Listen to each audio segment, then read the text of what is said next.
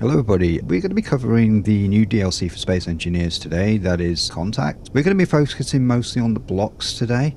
We'll be trying to integrate some of the encounters in our own series though, so you'll find out more over the course of time. So in the small grid blocks we have quite a few little treats here for our small grid ships. I've colored all these blue, so if they do start floating away we know which ones are which. We have a new bunk, so your small grid ships can now have somewhere to sleep and lie down. Got a medical cabinet, so we can have our own little cabinet on the wall for med kits. We've got a microwave. I've put two of these in here for some reason, and with the oven we are really cooking. So what kitchen's complete without a refrigerator? So we have a fridge. I think that's upside down. I have no idea, it's not very clear.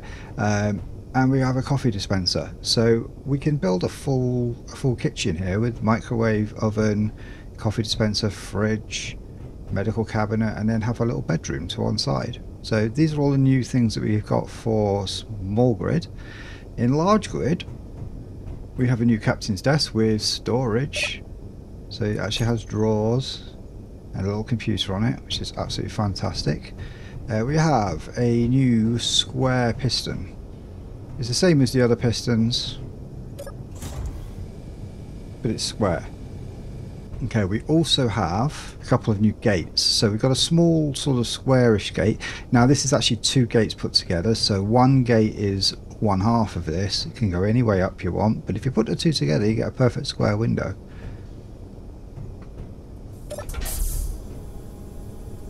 And you can see how you could get a small grid ship through there if it's like a little shuttle, but if you've got something bigger that you want to get through a larger hole, then we have the new wide gate, which again if you put two together you end up with a big square, but it's much larger.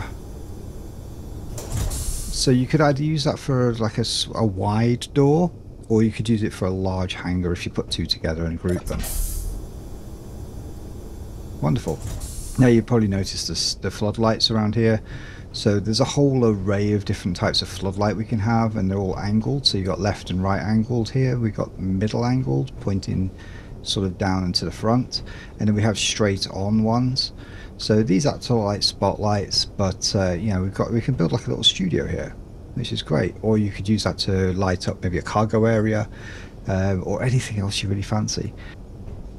We have new bridge components here, so I've built this whole section here out of all the new blocks. There are others, so plenty more corners and things, but you can put these together in any way you want. I've kind of come up with some sort of a novel window thing, but within all of this we've got button panels built in.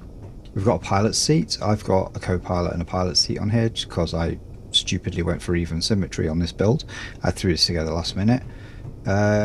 So yeah, that kind of makes things a little more interesting. You can now have your pilot seat right up against the window, or you could use that for a small shuttle. Okay, now for the moment you've all been waiting for, the Prototech components. So let's get outside and go to our little demonstration platform. So we have an array of Prototech stuff on here, and we're going to say Prototech a lot, so I'm just going to call it Proto just for short. But to start with, we have the new gyro.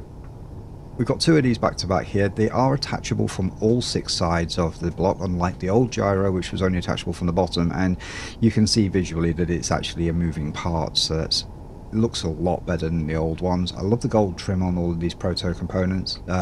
This is pretty impressive. The strength of these gyros is much greater than the old ones. We'll demonstrate that shortly. We have the new Proto battery. It takes up about the space of two batteries, two ordinary warfare batteries. It has an 18 megawatt hour capacity as opposed to the old 3.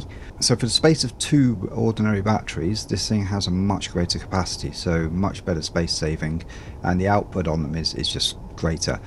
We have the new jump drive, which takes up the same space as the old jump drive, just it kind of goes sideways if you want it to look like it's forward to back. Has the same kinds of indicators on there. Looks really cool. Has a brand new effect which I'll be demonstrating later on, and has a much greater range.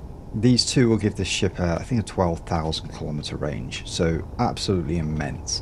We have the new assembler, so the new proto assembler. You need these to be able to make Prototech blocks from scratch using Prototech frames and Prototech components. You'll be able to get those from new POIs within the world, so new encounters. Those you'll be able to get new blocks from like whole if you want to take one of these as it is in one piece, or you'd be able to actually get components from cargo containers, Prototech scrap as well, which you can then refine using the new proto refinery. This refinery, it's going to be a much better refinery than the old ones. It doesn't have upgrade parts on it, but I don't think you're going to need them. So between these, you'd be able to actually produce your own Prototech blocks given enough time and enough scavenging. We also have a new drill. So this proto drill, it takes up the space of 9 normal drills. However, it's much faster than the usual 9 drill configuration. It has a lower capacity, but it's really good for tunnel boring. I've gone and overkill and for 4 of these on here to see how quickly we can fill 4 of these large cargo containers. So we'll show that off later on. And lastly but not least, we have the new ion thruster, so the new proto ion thruster. It's absolutely immense. You need a lot of space to put one of these in, but chances are one of these are more than enough. I've gone and put 4 on, again going completely overkill. You can see the new flame effects on here, and we'll be demonstrating those right now. Let's see what these thrusters look like. Holy heck, that is insane. And we're going to check our speed, so we're going to see how quickly we can get to 100 with these. Oh, that is actually faster than hydrogen thrusters. Okay, that's insane. Now we're turning a ship that's like 1.2 million kilograms with just 2 gyros. So, right, what we're going to do is we're going to see what the jump drives look like. Okay, so we're just going to say jump. We're going to jump the max distance, and just so we can see what this looks like. Now, we've seen teasers of this in one of the teaser videos, so let's get an actual look at this. We're going to jump a full 12,000 kilometers. It's the furthest I've ever jumped in one go before. Oh, wow.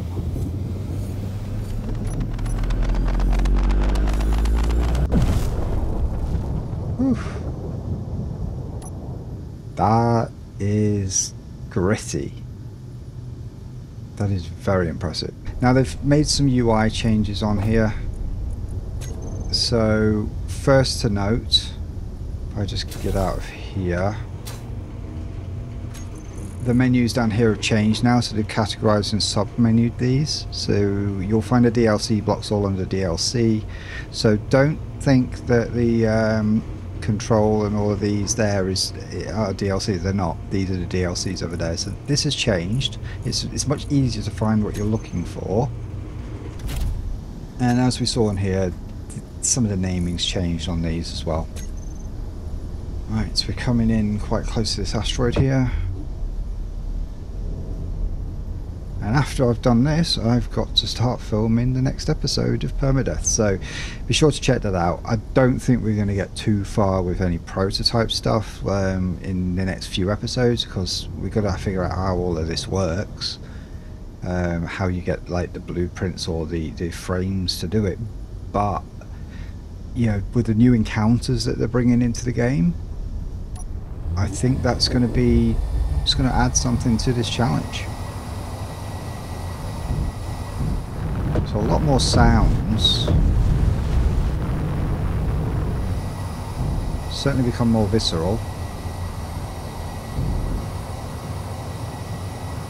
Okay, they look quite neat. Right, let's see what the right click radius is like on these.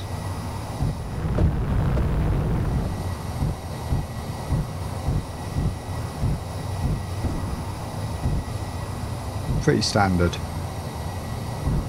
Okay, let's just see how quickly we can fill our cargo up. Is something on fire, or is that just the drills? I've probably broken a thruster, I think. Yeah, we've burnt a thruster up. Okay, that's fine. This has got to be the ugliest ship I've ever built. So if you've got a ship that's kind of roundish and put this at the end of it, you could have a perfect tunnelling machine. Don't put your thrusters really close to the drills though, like I just did.